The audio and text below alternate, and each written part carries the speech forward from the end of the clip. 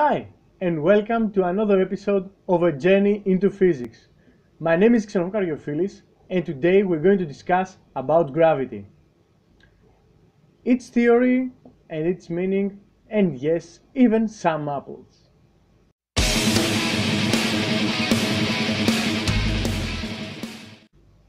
I'm sure that everyone has heard about the story how Newton discovered his Universal Law of Gravitation.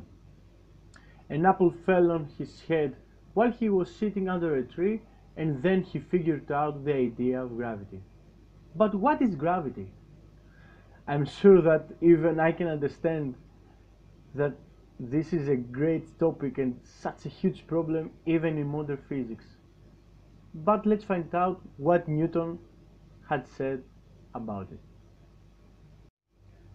According to Newton's theory, two bodies attract each other with a force that is directly proportional to the product of their masses and inversely proportional to the square of the distance between the centers.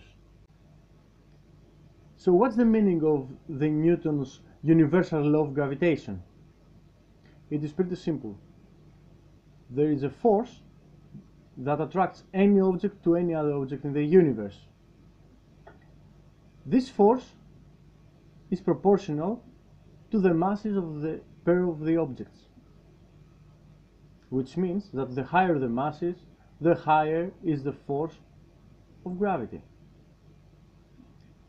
But also, the force of gravity is inversely proportional to the distance of these two objects, which means the higher the distance, the less the force of gravity is. Now let's see two examples in the whiteboard to understand better the force of gravity. In our first example, we can see here we have the Earth and here we have the Moon, and this is the distance between them. The force of gravity is proportional to their masses, the mass of the Earth and the mass of the Moon, and inversely proportional to the square of their distance. In the second example, you can see we have again the Earth, but we have here the satellite, and here is the distance between them. We can see that the gravity in this case is the mass of the Earth and the mass of the satellite, and it's inversely proportional to the distance between them.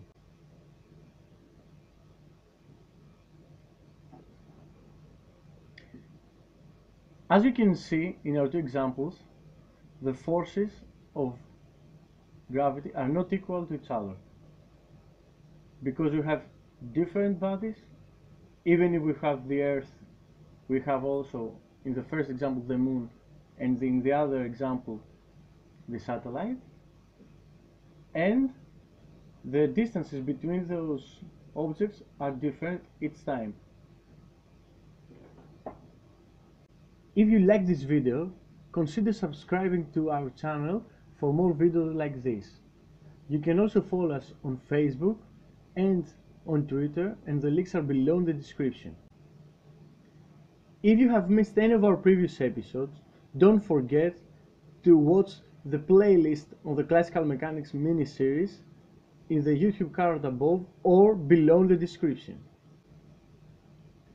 Thanks again for your support, and see you in the next episode of A Journey into Physics.